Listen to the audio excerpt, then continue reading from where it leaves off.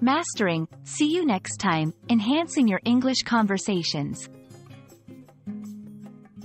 Hello everyone, and welcome back to our English language learning series. Today, we're going to explore a very common and useful phrase, see you next time.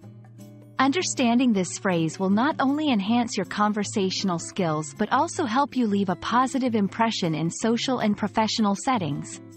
Let's dive in. See you next time is a parting phrase used when two or more people conclude their meeting or interaction, expressing the intention or hope to meet again in the future.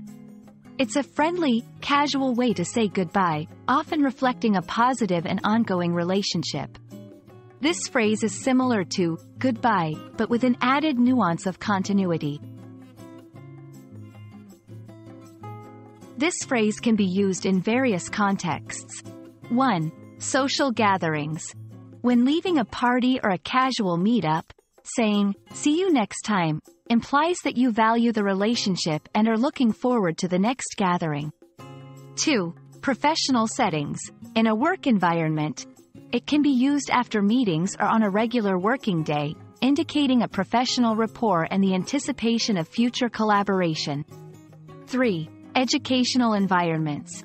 Teachers might say this to students, emphasizing the ongoing nature of their learning journey.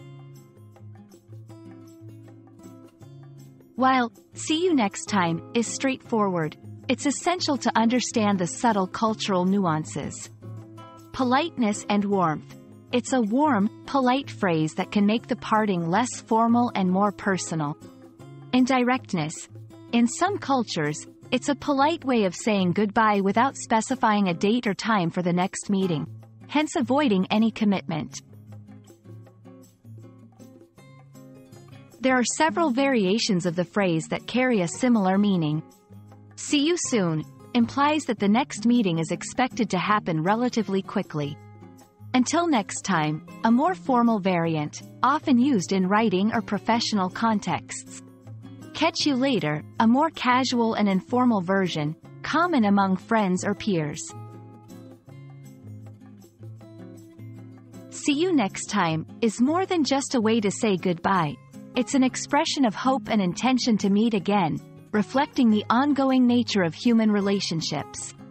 Whether you're in a casual setting, a professional environment, or simply enjoying social interactions, using this phrase appropriately can add a touch of warmth and politeness to your conversations.